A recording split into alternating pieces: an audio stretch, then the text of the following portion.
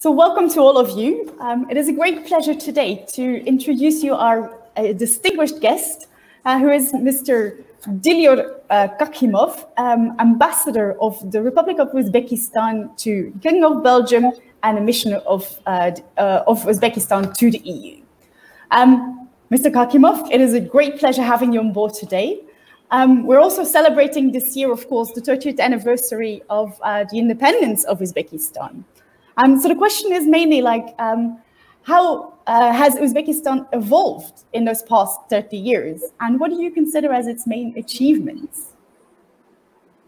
Well, good afternoon. Good afternoon, dear Lynn. Good afternoon, dear colleagues from the European Institute of Asian Studies. I really honored to be your speaker today, your guest, and thank you for this opportunity.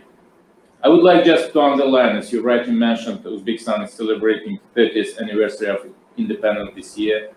It's a major breakthrough moment in our very deep history. And Uzbekistan became independent exactly 30 years ago through very strong struggle for which was kind of inherited in the DNA of our nation. There were sometimes, as in the life of any other country, but I think this anniversary should be remembered, the 30 years of independence, because it's also when one generation grown up under the new flag, new anthem, and the leadership of our country. And I think the major significantly important point that Uzbekistan today is standing on its own legs. It's really independent in formulating its own destiny of the nation, the biggest nation in Central Asia. During this short time of period, our republic has implemented many comprehensive measures at building a democratic state, which is based on the rule of law, strong civil society, economic development, the creation of conditions for the peaceful and prosperous life for the people. And that it became even more important under the stewardship, leadership of our president, His Excellency Shavkat Mirziyoyev.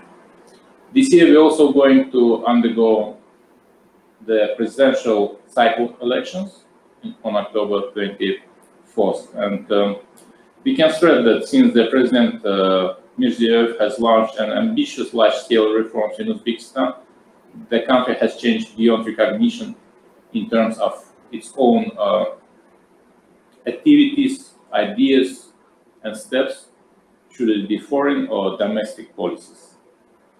And you know, the 30 years of independence is also the time when we should look a little bit, reflect where we stand now and what we are going to do in years to come. And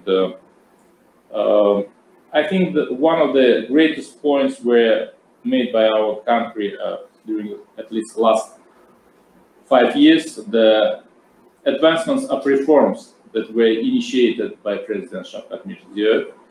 And in short, I can say that the major motto that was put in front of every citizen, every public office in our country was that not the people to serve the state institutions or what we say organs, agencies, but the state institutions should face the needs of our people. And that's what it motivates our embassy, motivates, I think, any other state agencies in our country back. Speaking about the, I would say, international agenda, Uzbekistan contributed greatly on the initiatives of our president to many United Nations resolutions, documents. They are also organizing global and regional forums with very specific aim to reflect the needs of people of our country, needs of the people of the region, but also reflect the needs of the global audience. Should it be, yeah. And what do you see as like the main challenges or potential of Uzbekistan at this point, and how can this actually be addressed? There are a number of challenges, and they descend from our geographical, I would say, position, because Uzbekistan is a unique. It's only the second country in the world which is double landlocked. Another one is Liechtenstein. But if to compare with this league, we are most populous country in the Central Asia, almost 35 million people. They are scarce on certain resources like water resources, the logistical issues, harsh climatic challenges. One of the biggest tragedies in the world that we faced even before the global climate agenda became known for the rest of the world. And became the main issue in the different international forums.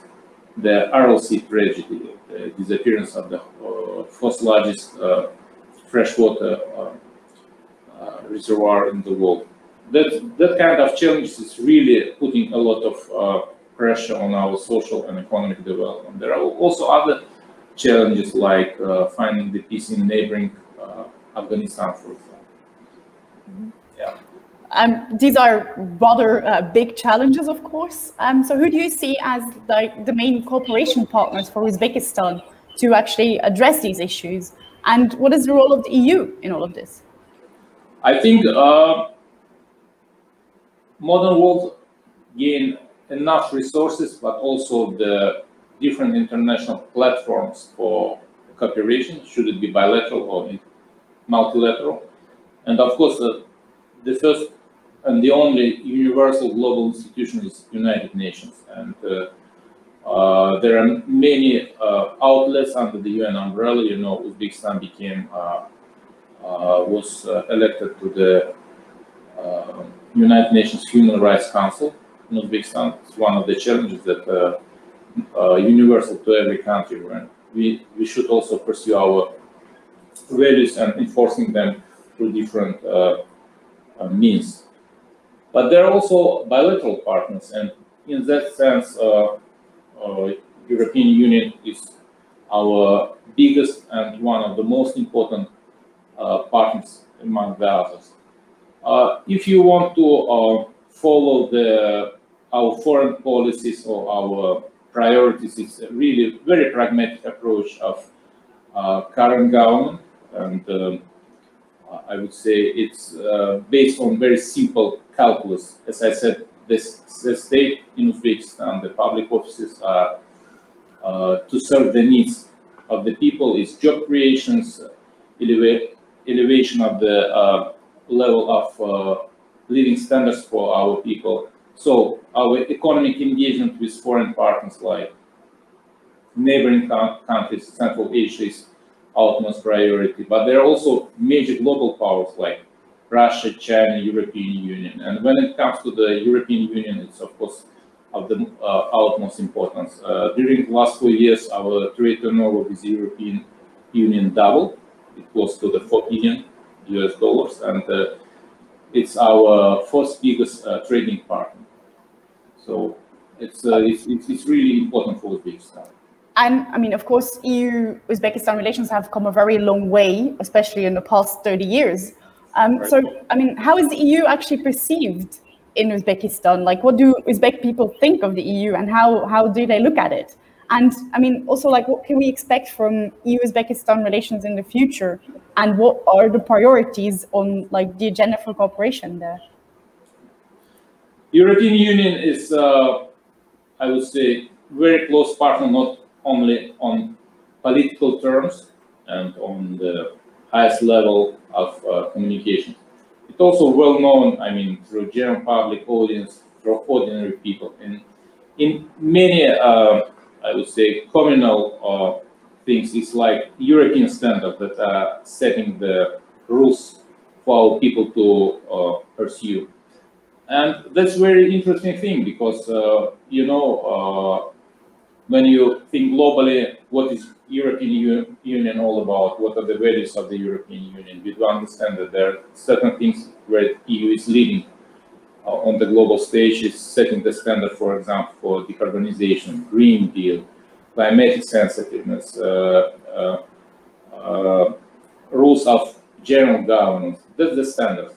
But on the ordinary level, even among the people, especially in Uzbekistan, and I would say maybe on the larger scale in many countries of our region and beyond it, the European Union is perceived as something that is leading the globe, leading the people around the globe to set certain standards of not only behavior, but also of the living, of the setting the goals for the next day. And in that sense, it's a very unique position, and we are good partners with the European Union. Tashkent and Brussels are working very closely, as you rightly mentioned, for last 30 years. But it should be noted and given due assessment that indeed after the election of our president Shavkat Mirziyoyev to the office in December 2016, those cooperation became of utmost importance. We enjoy full cooperation on both sides, European Union, Republic of Uzbekistan. We are close, if not to say daily contact on different levels, political, economic, people-to-people contacts, educationally wise. We really appreciate the opportunities that are given by, for example, Erasmus program. We have the national office of Erasmus Plus in Tashkent. Tashkent also chosen as a center of excellence for the chemical, biological, and some other materials to safeguard the security in some radioactive material. I mean, you name any of those points of daily life, and you will find that Uzbekistan and the European Union are global partners, and they're very trusted partners. I mean, we can also see like a renewed interest on the EU side for Uzbekistan and Central Asia in general. That also translated, of course, in the EU's Central Asia strategy of 2017. But I think overall, I mean, the EU's footprint and presence in the region and in Uzbekistan is still rather low. So how can actually the EU push its engagement and its presence in the region? And what would be expected, I mean, from your side and from the Uzbek and Central Asian side towards the EU in supporting the region in further developing? Well, I would not agree on one very important point that you mentioned. That's footprint of EU is very low in Uzbekistan, as you said, in Central Asia as a whole. There are many reasons for my, I would say, polite disagreement. One of the points is that EU opened the last among the 5 Central Asian states office in Turkmenistan in, if I'm not mistaken, July 2019. So European Union is well represented in all 5 Central Asian countries, including Uzbekistan. Starting year 2007, on the initiative of Germany, and then Federal Foreign Minister of Germany, His Excellency Mr. Steinmeier, EU introduced a special instrument, European Union Strategy for Central Asia. Now we are sub-cycle 2021, 2027, when European Union is giving the full attention to the needs and cooperation with Central Asian states, and it is kind of double-track political agenda when you have regional ideas and programs, and what is important also the financial means to implement those programs, and also you have bilateral national-based projects and programs. And those two, I mean, strategy for Central Asia applies definitely for Central Asian states, to all of our countries, and it also being implemented in Uzbekistan on this double track. We have benefits and cooperation under the regional programming, and we have also our cooperation on bilateral level with European Union. So this year is the first year when we start this third cycle in Central Asian strategy of the European Union. So I think in that sense, European Union is well represented, and it has its footprint also on the wider audience. If you will allow me, I should also mention that this year, starting April 10th, Uzbekistan became beneficiary of GSP Plus instrument of the European Union, which means that Uzbekistan is eligible now. Our producers and exporters are eligible to supply 6,200 different products on the European markets at the zero level taxation. And that's really important stage. So, and how will this impact EU-Uzbekistan trade relations, and like who will be the main stakeholders and who will benefit the most in the business community, but also beyond that? Well, I think there will be a wide range of beneficiaries in terms of our bilateral trade turnover, and I mean not only Uzbek producers and exporters, because what is Uzbekistan is capable to do is to supply really good quality products which do not harm the interest, for example, of the European producers. And one of the important observations that we are not kind of competitive producers to the European colleagues or European member states in the sense. What we are offering is really of the great need in European member states themselves. I would mention at least one industry, textile industry. And Uzbekistan is well known for the good organic production of cotton, and that's where they are really not competing with any of the European producers. So, and Uzbekistan is ready to supply semi-finished or finished products, garments, to the European consumers on very competitive price, high quality, with observation of the labor standards, organic products, and that should benefit also the retailers and suppliers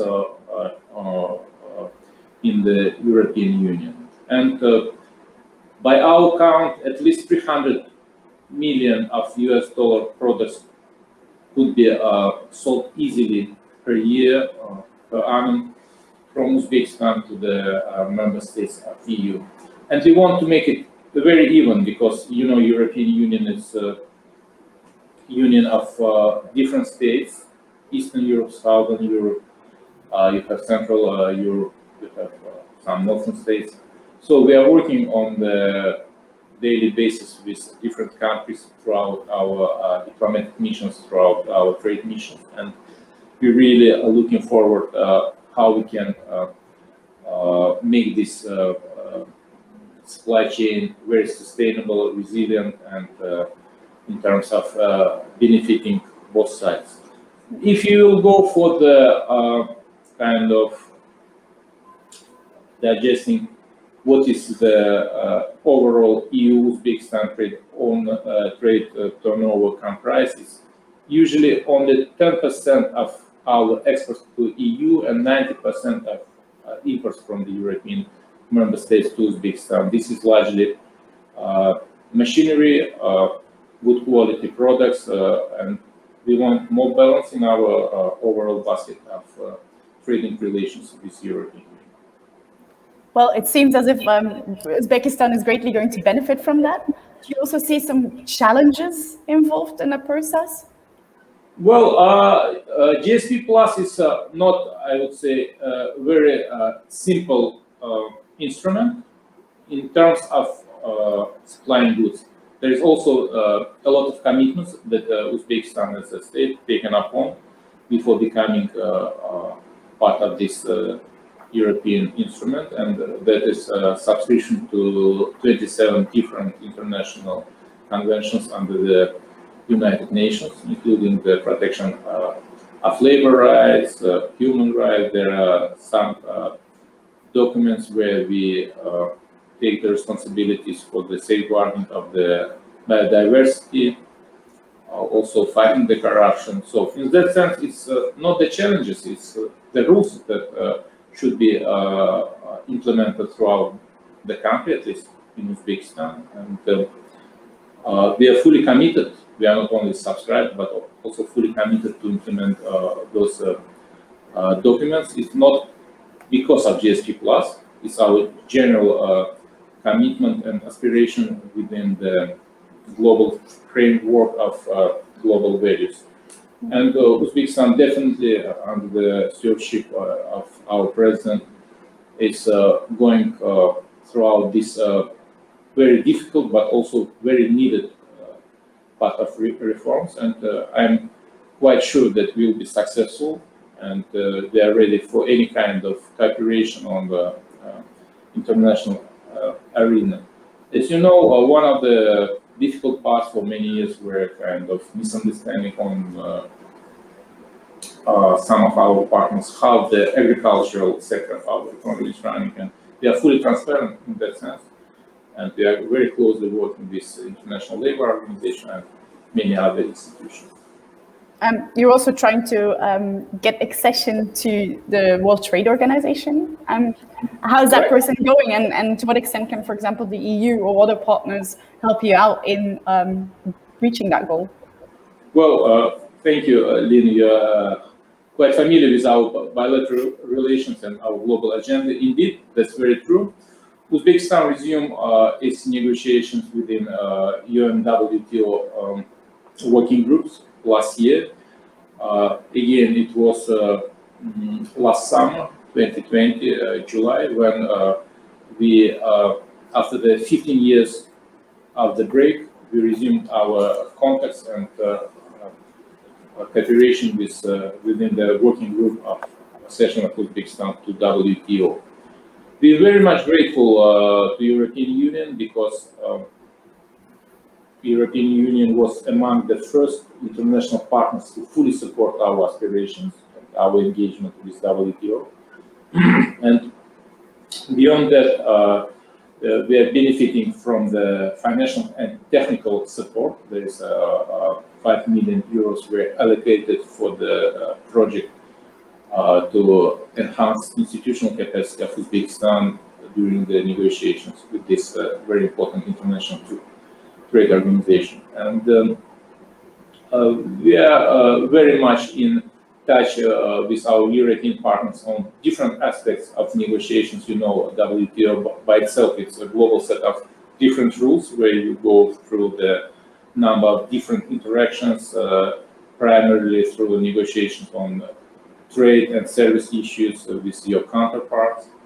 European Union is represented on the level of member states through WTO, but general guidance policies and kind of negotiating points, from my understanding, are being coordinated among the EU member states. And that's good because we, as I said before, enjoying very good relationship, very trusted partnership with the European Union, and this is kind of most valued currency in international agenda. I mean, of course, the past year and a half, we have been facing the COVID-19 pandemic. How has that actually impacted EU-Uzbekistan relations and also like developments in Uzbekistan? Well, I mean, global pandemic, when you're saying global, it's really global. It's a corona that happened, affected every living living organism on that level, because we even heard about these diseases being spread among some animals. So it's really one of the biggest challenges, I would say, in this century, as we can see for now, and it has its own cost and price for the states, for the human beings, because it's taken many lives in many instances. It has also negative impact in terms of our bilateral relations with the European Union. But I would like also to say that even through this global pandemic, Uzbekistan and EU member states were in very close contact and cooperation. I just fondly remembering the phone conversation between President of the European Council, His Excellency Charles Michel, with our President, His Excellency Shavkat Mirziyoyev, in May last year. We had a number of interactions on the lower levels, and Uzbekistan, to say honestly, was one among the international partners of the European Union to send the humanitarian aid to one of the member states. And in particular case, it was Hungary, where we dispatched our first kind of airplane when the pandemic was just starting. And also the European Union was actively helping us and relieving some emergency funds for the purpose of mitigating the consequences of pandemic. And we very much appreciate the direct budget support from the EU to mitigate, as I said before, social, economic, and even medical consequences. We have also some funds available through this EU support to WHO, and we really appreciate it. At the later stage of the pandemic, Uzbekistan is also receiving some vaccines through a global program of COVAX, and we know that the European Union is one of the biggest donors to this international program. In terms of bilateral trade, investment, and so on, we never stop, and we've seen a number of different interactions through the modern communication tools. As I said, April 10th, Uzbekistan became fully eligible for GSP+, but it was the shortest and, as I was told by many of my European partners, most efficient and effective accession, because after the 5 years in the pause, Uzbekistan became the 9th international partner of European Union to accept this, and that was done in very short time, in less than 1 year. Okay, so what else can we expect in the next couple of years of well, developments in EU-Uzbekistan relations and Central Asia in general? I mean, can the EU support also like more regional integration in Central Asia, or like what else? I mean, what would be the 3 or 5 top priorities that we could expect in the next couple of years? Well, thank you. I really appreciate this thorough interest of European Institute of Asian Studies in our bilateral relations with the European Union. It's not many of think tanks that pay that much attention to the rise of Central Asia, and I appreciate your question. Indeed, in coming years, we very much have a positive agenda for our relations with Brussels, with European Union, with different member states of EU. As you know, most of the member states are well represented in our country, of EU, I mean. At par with the delegation of the European Union, we have very good ambassador from the European Union, very professional one. Her name is Charlotte Adrian. She was recently appointed, and she started with very active promotion of our bilateral ties. The timing is very right, because we are also discussing enhanced partnership and cooperation agreement between Uzbekistan and European Union that should substitute the outdated document analog, which is going back to 1996. It's got of century past, and the realities around us as well as ourselves changed quite dramatically, I would say. European Union is much more bigger in terms of membership, but also more efficient and more stronger economically and politically. Uzbekistan, as we said today at the beginning, is celebrating 30 years of independence. We have a very clear, very transparent agenda, international agenda, global agenda, where the peace and prosperity, common prosperity of Central Asia and our partners is being promoted as the major focus. And in that sense, I think one of the biggest expectation from our side to complete this negotiating process between Brussels and Tashkent. We're also very much looking forward on the visit of our president, His Excellency Shavkat Mirziyoyev, to Brussels. We received number of invitations for that purpose, and that should also bring new, I would say, results to our bilateral relations with EU, but also with EU member states. You also mentioned already earlier on the upcoming elections in October. What can we expect from that? Also, with regard to like developments between the EU and Asia and Uzbekistan in particular. Well, definitely, what should we expect? Very transparent and electoral cycle, which will be in all the norms and standards of such an exercise, where the rights of all the observers and candidates will be safeguarded. We are in full contact with many international institutions, for example, Office for Democratic Institutions and Human Rights of OSCE is on regular contact, and we always seeing that representative of OSCE are visiting Uzbekistan. On my memory, this year, for example, Secretary General Madam Foreign Minister of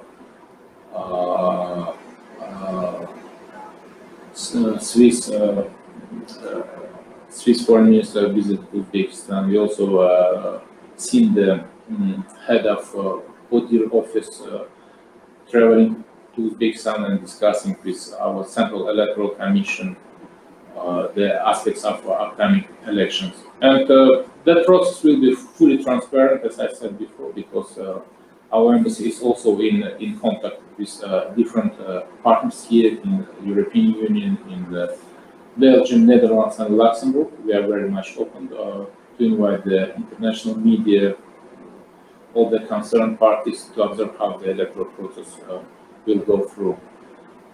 For me, it's difficult to predict what would be the outcomes, but I think the main result, I know, whoever comes, whoever will be elected by the will of our people, will be very much a good partner for the European Union, because Uzbekistan is indeed a very trusted partner of EU. Well, I believe that there's a great potential in Uzbekistan itself, in Central Asia, but also in the relation between the EU and Central Asia as a partner. So I believe that, this kind of events and discussions greatly contribute to bring it into the visibility, also increasingly in Europe and in Brussels. And we look forward to extending this kind of discussions and talks in the future. So at this point, it is a great pleasure for you for having you had here at this EIAS talk. So thank you, Mr. Ambassador. Thank you, Dilyor. And we look forward to extending the dialogue with the EU, but also at EIAS. So thank you very much, and we hope to see you soon, hopefully live at EIAS again. So thank you very much. Thank you so much, and my best regards to all your analysts and colleagues at the European Institute of Asian Studies. We fully appreciate your interest in our part of the world. We appreciate the analytical reports and your very balanced views on and objective views on our region, and specifically on Uzbekistan. That's really a good place in terms of geopolitical agenda. As I told, most of our partners very much in support of what our government, our people are pursuing in the quest for the better life and prosperity. Thanks so much. I appreciate this interview. Thank you very much, and see you soon. Cheers.